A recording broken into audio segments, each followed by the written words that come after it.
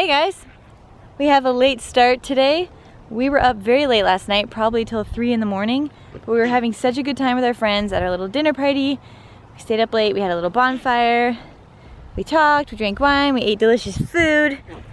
I really would like to do that again. It was super fun, and it worked out perfectly right in that little canopy by our little house. It was really great. And we really wanted to sleep in this morning. We stayed up late doing all the dishes and like cleaning everything because we didn't want to have to wake up and do it all. So we did it all last night, and then this morning Kevin got up and finished this fence with a layer of barbed wire. You can see it right here. Do not worry, we've tested it. The goats cannot reach this at all. They will not get cut on it, but it will slow down coyotes if they try to climb in here. So you can see on this fence, I forget what the type of fence this is called, but at the bottom there are smaller holes, smaller openings to keep smaller animals out, and they get bigger as you go up, so larger predators will be stopped, hopefully.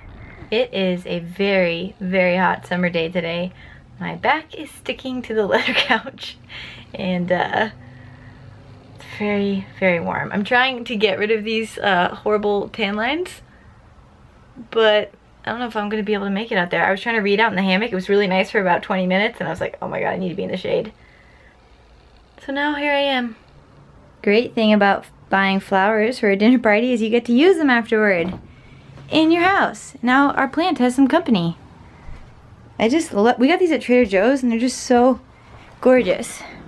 We had our own sunflowers out front, but I really didn't want to take them down. Kevin made such a good point. I was like, should we just pick those and put them in a vase? And he was like, I think they'll look a lot better naturally growing with the mountains behind them. They'll look better than in a vase on the table. I can lift your arm. What did you say? Lift your arm. Who? I did something then you couldn't see. Then you saw me. I got Kevin this pop-up National Parks book for his birthday, and Emmitt loves it. Yeah. Yeah. I get to read that. Read it.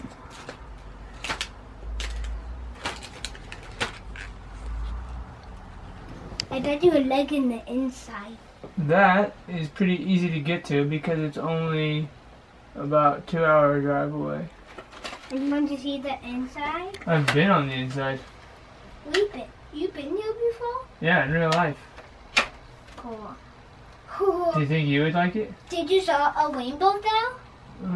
Yeah, we saw it on the waterfall, remember? Yeah. Yes, there's a water. I bet the rainbows always fell. Do you guys want to know the best time to go for a run? It's definitely the day after you've had too much wine to drink. This is gonna be really good. Yeah, I'm gonna go for a run. I gotta keep training if I'm gonna be able to run a 10K. So I guess let's do this. And now we get to enjoy some leftovers from our dinner party. Pretty happy about that. This is, I think, my favorite version that I've made of the eggplant pasta. Kevin suggested that we put in olives this time. Really made the whole dish. Oh my gosh, I just passed out on the couch. Kevin just woke me up and I came up here. You were like a dog who's running to sleep. You kept doing weird stuff. Really? Yeah. Like what? Like, kind of like running with your paws, like, It's like, what the hell? Oh, didn't know I did that. Chill out. I used to sleepwalk. One time, my grandma was sleeping over and I sleptwalked out of my bed and I went into the bathroom and I got a bottle of shampoo and I asked her if I could drink it. And she was like, no, go to bed. Alright, we're gonna go to sleep. I hope you guys have an awesome morning, afternoon, night, wherever you are in the whole world, and we will see you tomorrow.